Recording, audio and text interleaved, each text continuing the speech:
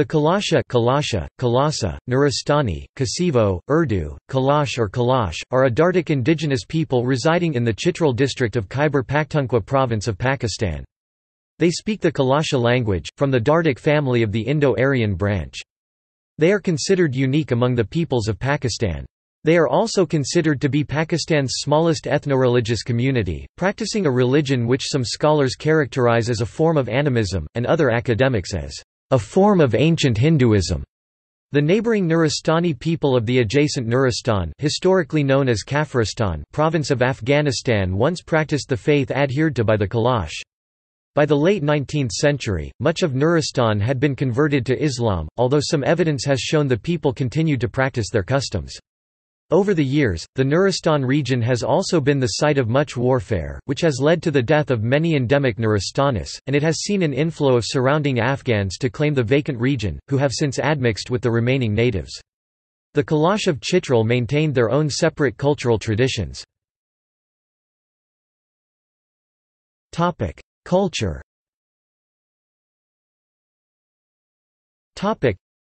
The culture of the Kalash people is unique and differs in many ways from the many contemporary Islamic ethnic groups surrounding them in northwestern part of Pakistan. They are polytheists and nature plays a highly significant and spiritual role in their daily life.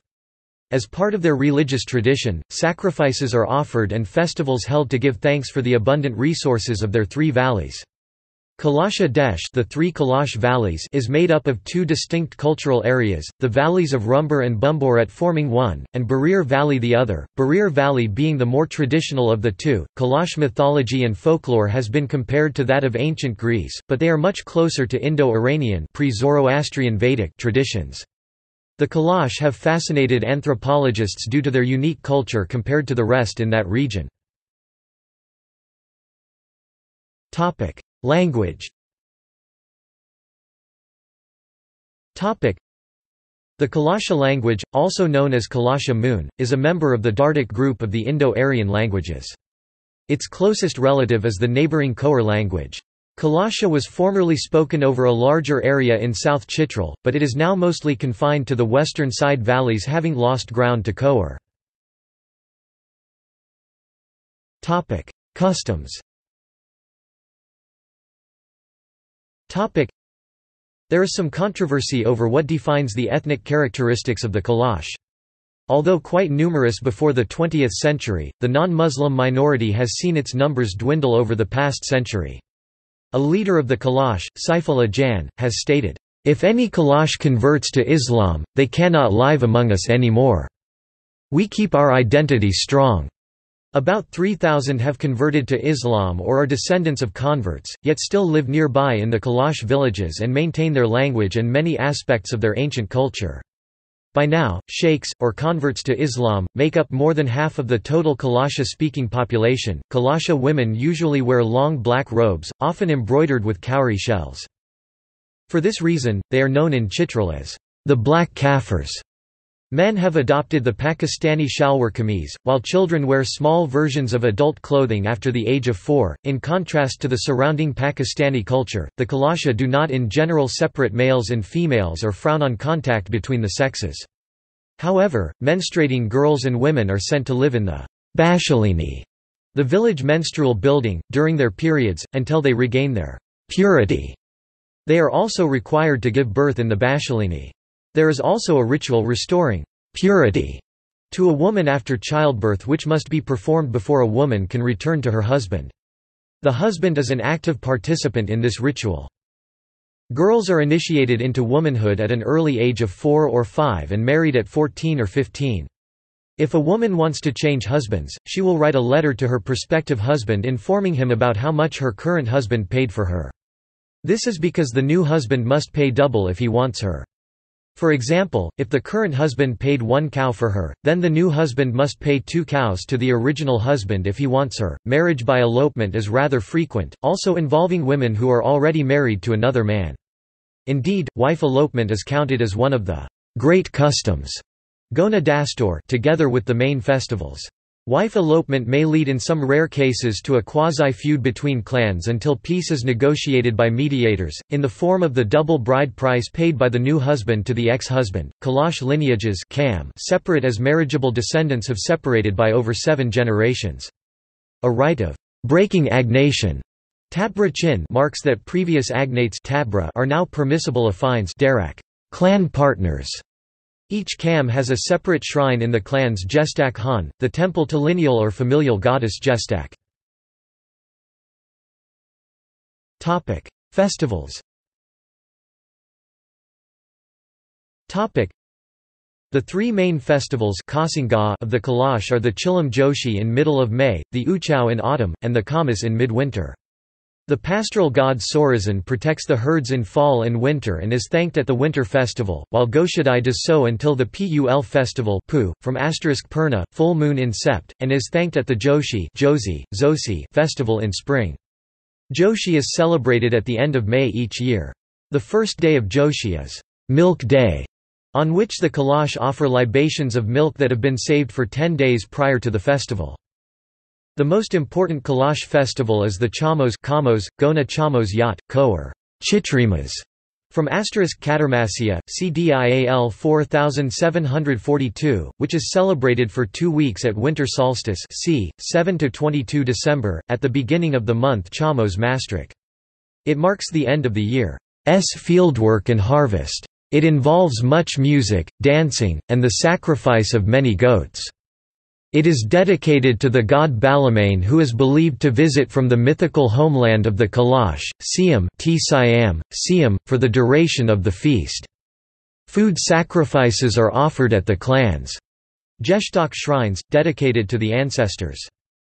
At Chalmos, impure and uninitiated persons are not admitted, they must be purified by waving a fire brand over women and children and by a special fire ritual for men, involving a shaman waving juniper brands over the men. The old rules of the gods are no longer in force, as is typical for year-end and carnival-like rituals. The main Chalmos ritual takes place at a tak tree, a place called Indra's place, Indrunkot, or Indrayan. Indrunkot is sometimes believed to belong to Baluman, South Brother, Doctor, Lord of Cattle. Ancestors, impersonated by young boys pure, are worshipped and offered bread. They hold on to each other and form a chain cf. The Vedic Anvarambana and snake through the village. The men must be divided into 2 parties, the pure ones have to sing the well-honored songs of the past, but the impure sing wild, passionate, and obscene songs, with an altogether different rhythm. This is accompanied by a sex change. Men dress as women, women as men. Balumane also is partly seen as female and can change between both forms at will. This includes the festival of the Budulak, the shepherd king. In this festival, a strong prepubescent boy is sent up into the mountains to live with the goats for the summer. He is supposed to get fat and strong from the goat milk. When the festival comes, he is allowed for a 24-hour period only to have sexual intercourse with any woman he wants, including even the wife of another man, or a young virgin. Any child born of this 24-hour period is considered to be blessed.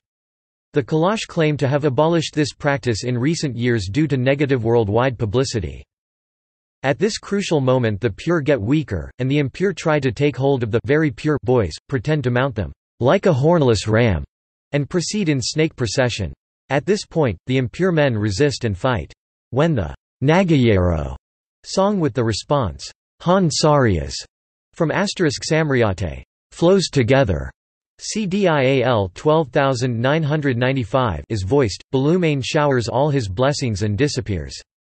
He gives his blessings to 7 boys representing the mythical 7 of the 8 Devalog who received him on arrival, and these pass the blessings on to all pure men. In myth, Mahadu had cheated Balumane from superiority, when all the gods had slept together, a euphemism, in the Shawalo meadow. Therefore, he went to the mythical home of the Kalash in Siam, to come back next year like the Vedic Indra, Rigveda 10.86. If this had not happened, Balumane would have taught humans how to have sex as a sacred act. Instead, he could only teach them fertility songs used at the Chalmos ritual. He arrives from the west, the Kati Kafir Bashkal Valley, in early December, before solstice, and leaves the day after. He was at first shunned by some people, who were annihilated. He was however, received by 7 Devalog and they all went to several villages, such as Batrik village, where 7 pure, young boys received him whom he took with him. Therefore, nowadays, one only sends men and older boys to receive him. Balumane is the typical culture hero. He told people about the sacred fire made from junipers, about the sowing ceremony for wheat that involved the blood of a small goat, and he asked for wheat tribute for his horse. Finally, Balumane taught how to celebrate the winter festival. He was visible only during his first visit, now he is just felt to be present. During the winter the Kalash play an inter-village tournament of chikik gal ball game in which villages compete against each other to hit a ball up and down the valley in deep snow. Religion.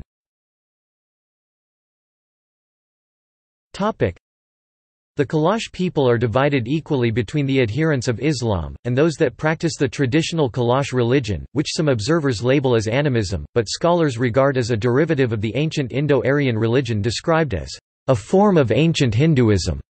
According to Sanskrit linguist Michael Witzel, the traditional Kalash religion shares many of the traits of myths, ritual, society, and echoes many aspects of Rigvedic religion, but not of the post-Rigvedic religion that developed in India. Kalash culture and belief system differ from the various ethnic groups surrounding them but are similar to those practiced by the neighboring Nuristanis in northeast Afghanistan before their conversion to Islam. Various writers have described the faith adhered to by the Kalash in different ways. University of Rochester social anthropologist and Professor Barbara A. West, with respect to the Kalash states in the text Encyclopedia of the Peoples of Asia and Oceania that their religion is a form of Hinduism that recognizes many gods and spirits, and that given their Indo-Aryan language, the religion of the Kalasha is much more closely aligned to the Hinduism of their Indian neighbors. E. J. Michael Witzel in his book The Origins of the World's Mythologies, makes reference to the pre-Hindu Kalash. The journalist Frud Bazan incorporates all of these perspectives, describing the religion followed by the Kalash as being a form of ancient Hinduism infused with old pagan and animist beliefs. The isolated Kalash have received strong religious influences from pre-Islamic Nuristan. The prominent and noted linguist Richard Strand, who is the sole modern authority on Hindu Kush languages, spent 3 decades in the Hindu Kush. He noted the following about the pre-Islamic Nuristani religion. Before their conversion to Islam, the Nuristanis practiced a form of ancient Hinduism, infused with accretions developed locally. They acknowledged a number of human-like deities who lived in the unseen deity world. Kamviri D. Lu, cf. Sanskrit Deva Lakha. Certain deities were revered only in one community or tribe, but one was universally revered as the creator, the ancient Hindu god Yama Raja called Imro in Kamviri. There is a creator god, appearing under various names, no longer as Father Heaven, but as Lord of the Nether World and of Heaven, Imra. Yama Rajan, Mara, death. Nuristani Yama Rajan is a creator deity called Dezau whose name is derived from Indo-European *dig h to form Kati Nuristani Dez to create. CDIAL 14621. Dezau is also called by the Pashto term Kodai. There are a number of other deities, semi-gods and spirits. The Kalash pantheon is thus one of the last living representatives of Indo-European religion. More importantly, there is an Indra-like figure, often actually called Indr N, K, or Virendra K, Warayan, Waran, *Aparendra. As in the Veda, the rainbow is called after him. When it thunders, Indra is playing polo. Indra appears, however, in various forms and modern disguises, such as Sajagor, also called Shura Varan. Waran doctor, or in Waran is the mightiest and most dangerous god. Even the recently popular Balumane K has taken over some of Indra's features. He comes from the outside, riding on a horse. Balumane is a culture hero who taught how to celebrate the Kalash winter festival Chalmos. He is connected with Siam, the mythological homeland of the Kalash. Indr has a demon-like counterpart, Jestin, who appears on earth as a dog. The gods Devalog, Dewalik are his enemies and throw stones at him. The shooting stars, another god, Munjam Malik Munjam. Middle. Mala from Arab, Malik. king, is the lord of Middle Earth and killed, like the Indra, his father. Mahandeo, cf. the Nuristani Mandi, is the god of crops, and also the god of war and a negotiator with the highest deity. Jestak, from *Jyestha, or *Destri, is the goddess of domestic life, family and marriage. Her lodge is the women's house Jestak Han. Dizalik, the sister of Dezau, is the goddess of childbirth, the hearth and of life force. She protects children and women. She is similar to the Kafiri Nirmali Indo-Iranian *Nirmalika. She is also responsible for the Bashalini Lodge. There also is a general pattern of belief in mountain fairies, now often called by their Persian name, Peri, but still called Asparas in the Rajatarangini, Suki, now often called Peri, who help in hunting and killing enemies, and the Virati, their violent male partners. They live in the high mountains, such as Tirich Mir, but in late autumn they descend to the mountain meadows.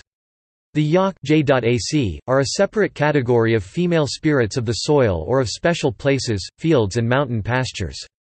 Noted linguist and Harvard professor Michael Witzel summarizes the faith practiced by the Kalash with this description: in myth it is notably the role of Indra, his rainbow and his eagle who is shot at, the killing of his father, the killing of the snake or of a demon with many heads, and the central myth of releasing the sun from an enclosure by Mandi snake. Kalash religion and culture has also been influenced by Islamic ideology and culture. Their belief in one supreme god is one example of Muslim influence. They also use some Arab and Persian words for their god. Ritual. These deities have shrines and altars throughout the valleys, where they frequently receive goat sacrifices. In 1929, as Georg Morgenstern testifies, such rituals were still carried out by Kalash priests priest from Istike to praise a god. This institution has since disappeared, but there still is the prominent one of shamans Dahar. The deities are temporary visitors. Mahandeo shrines are a wooden board with 4 carved horse heads, the horse being sacred to Kalash, extending out, in 1929 still with the effigy of a human head inside holes at the base of these shrines, while the altars of Sajagor are of stone and are under old juniper, oak and cedar trees. Horses, cows, goats and sheep were sacrificed. Wine is a sacred drink of Indr, who owns a vineyard. Indruakan in the Kafiristani Wama Valley contained both sacred vineyard and shrine, idol and altar below a great juniper tree, along with 4 large vates carved out of rocks that he defends against invaders. Kalash ritual is of potlatch type. By organizing rituals and festivals up to 12, the highest called Buramur, one gains fame and status. As in the Veda, the former local artisan class was excluded from public religious functions. However, there is a special role for prepubescent boys, who are treated with special awe, combining pre-sexual behavior and the purity of the high mountains, where they tend goats for the summer month. Purity is very much stressed and centered around altars, goat stables, the space between the hearth and the back wall of houses, and in festival periods. The higher up in the valley, the more pure the location. By contrast, women, especially during menstruation and giving birth, as well as death and decomposition and the outside Muslim world are impure, and, just as in the Veda and Avesta, many cleansing ceremonies are required if impurity occurs. Crows represent the ancestors, and are frequently fed with the left hand, also at tombs, just as in the Veda. The dead are buried above ground in ornamented wooden coffins. Wooden effigies are erected at the graves of wealthy or honored people. Music. Kalasha traditional music mainly consists of flute-like instruments, usually high in pitch, singing, poetry, clapping and the rhythmic playing of drums, which include the wak, a small hourglass-shaped drum. This is made from chijan pine wood, kuurik pine nut wood, or azai apricot tree wood. It is played with a larger drum called a do. For the Kalasha dances, do, a large drum, this is played with a smaller drum called a whack. For the Kalasha dances, the smaller drum giving a lighter counterpart to the larger one. Location, climate and geography.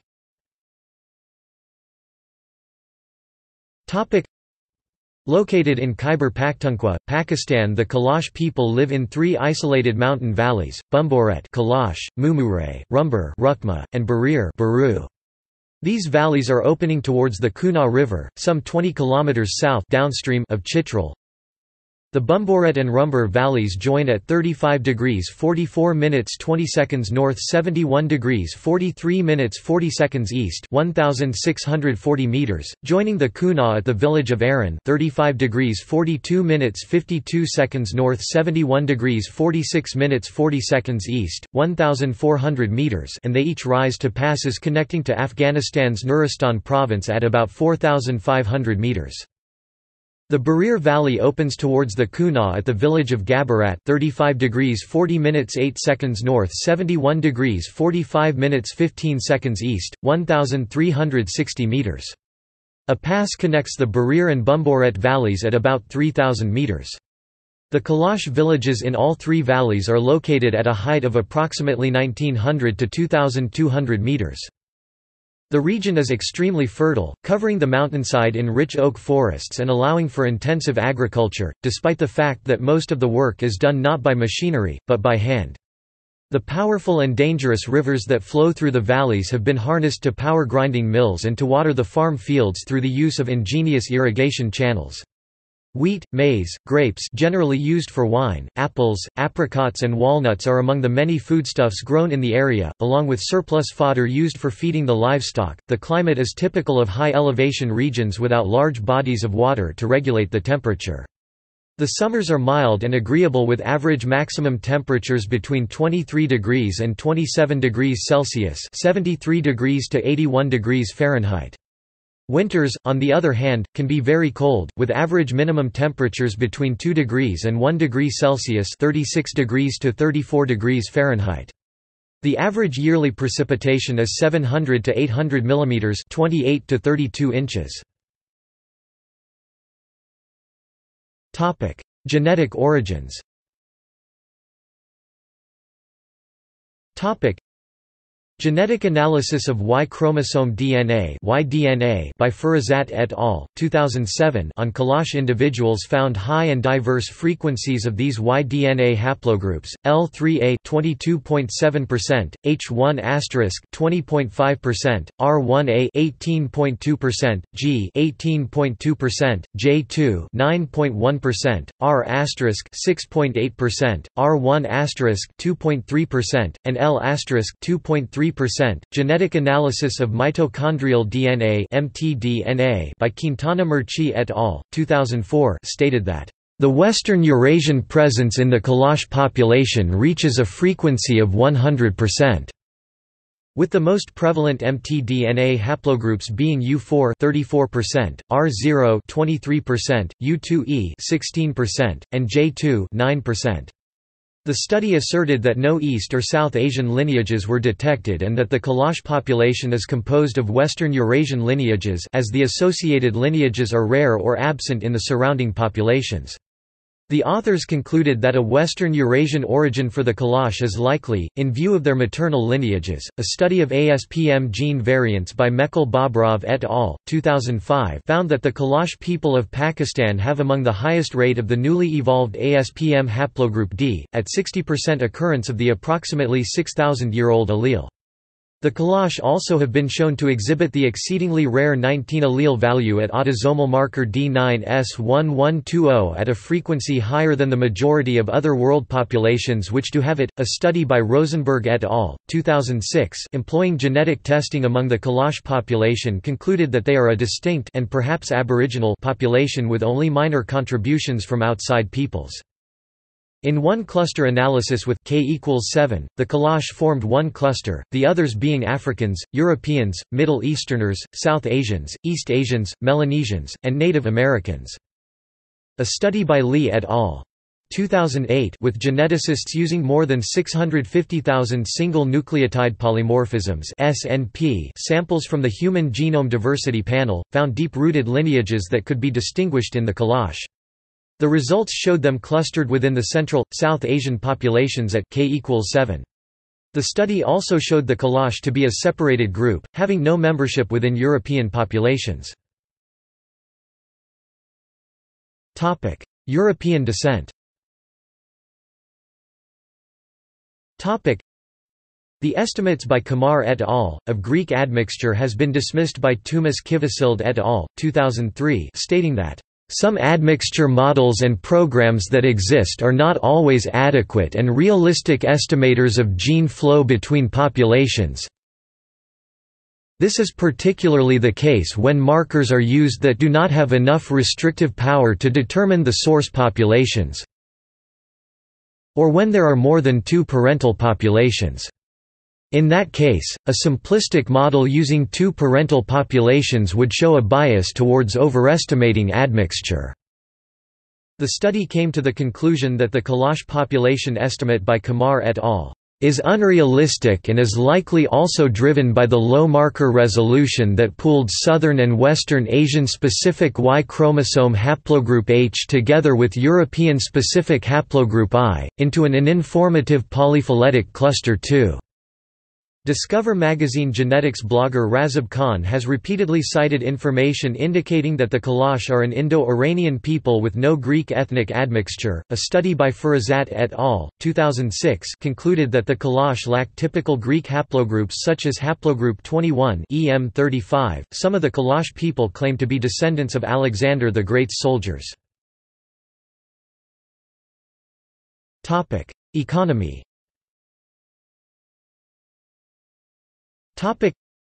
Historically a goat-herding and subsistence farming people, the Kalash are moving towards a cash-based economy whereas previously wealth was measured in livestock and crops.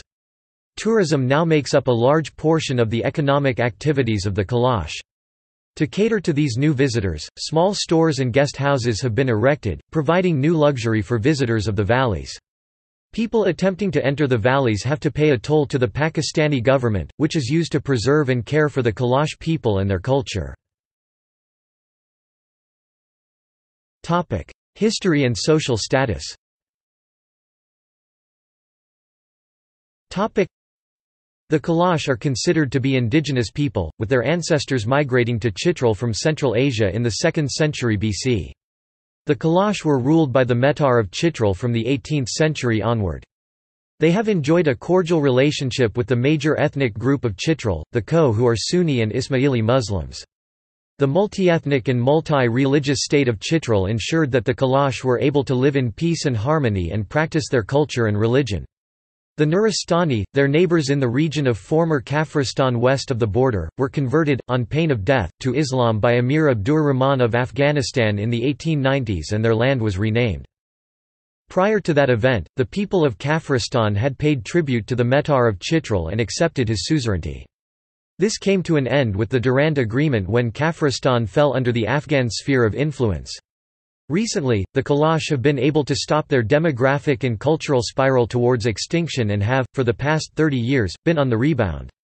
Increased international awareness, a more tolerant government, and monetary assistance has allowed them to continue their way of life. Their numbers remain stable at around 3,000. Although many convert to Islam, the high birth rate replaces them, and with medical facilities previously there were none, they live longer. Being a very small minority in a Muslim region, the Kalash have increasingly been targeted by some proselytizing Muslims.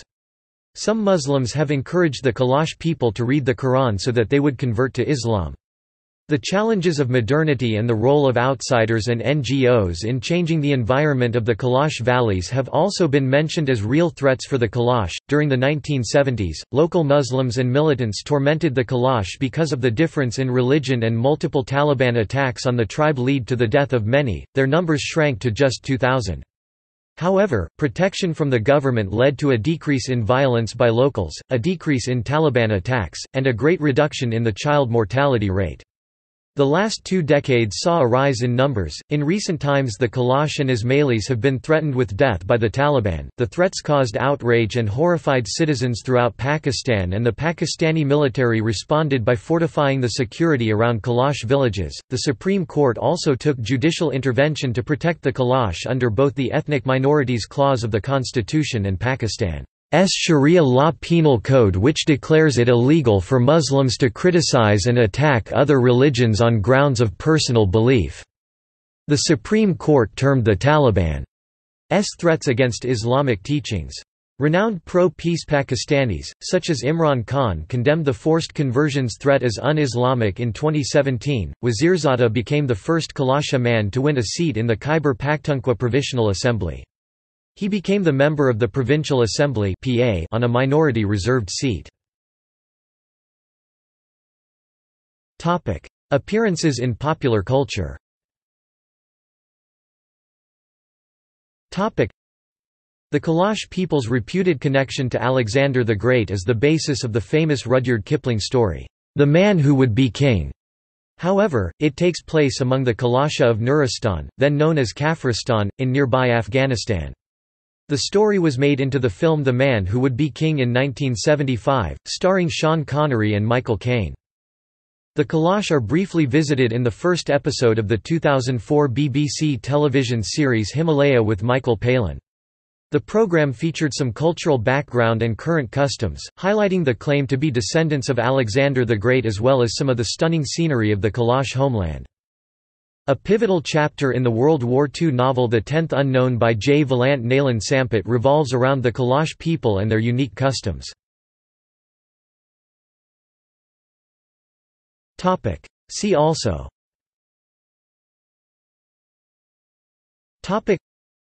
Ko people, Dardic people, Hunza people. Notes.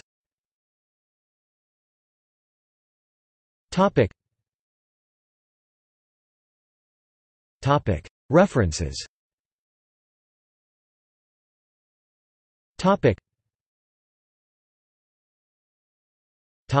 Bibliography.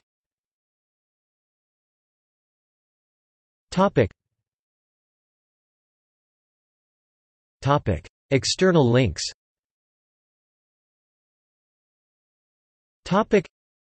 IUCN, the International Union for Conservation of Nature, Kalash Protection and Conservation of an Endangered Minority in the Hindu Kush.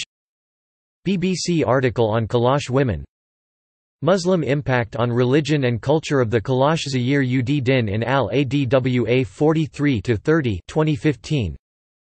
Kalasha Heritage, a website used by the Kalasha people to promote, conserve and protect the Kalasha tangible and intangible heritage. Investigation of the Greek ancestry of northern Pakistani ethnic groups using Y chromosomal DNA variation.